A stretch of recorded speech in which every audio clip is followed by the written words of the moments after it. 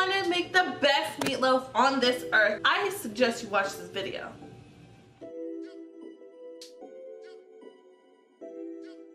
This is Modernly Kitchen.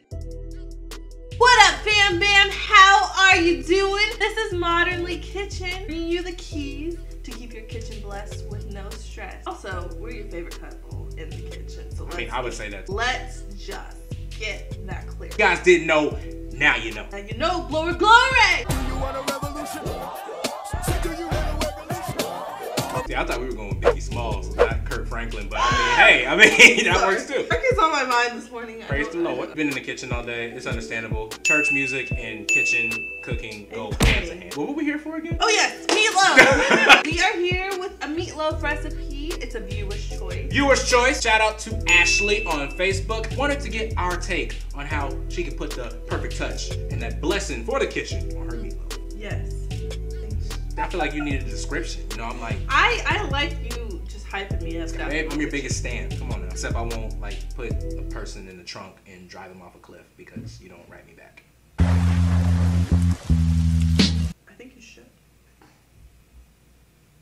Anyway, I'm gonna go do that. I'm gonna go do that. As we said, we're here to do meatloaf today. But before we get to cooking, don't forget to like and subscribe to our channel. Follow us on Instagram at Kirsty Rooks, Izzy Lee Video, so you can see what Modernly Kitchen does outside of the kitchen. Now let's get cooking.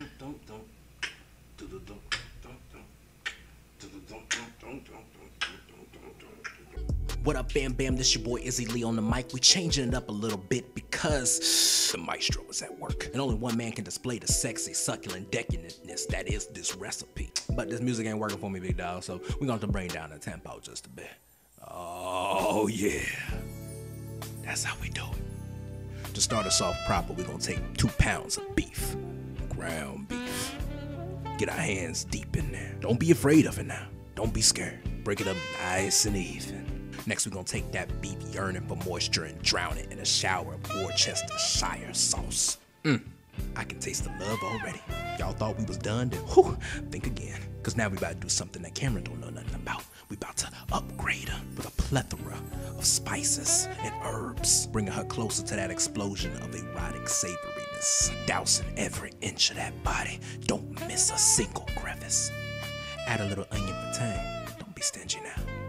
Now you're gonna bring together a menage a trois of that gritty bread crumb, that potent egg, and that oh so creamy milk. Keep the pillow talk going, whispering sweet nothings. Let her know how much you really want it. Let the foreplay continue with a warm, smooth, intimate massage. By this point, she has forgotten all about who you used to be and now realizes who Zaddy is.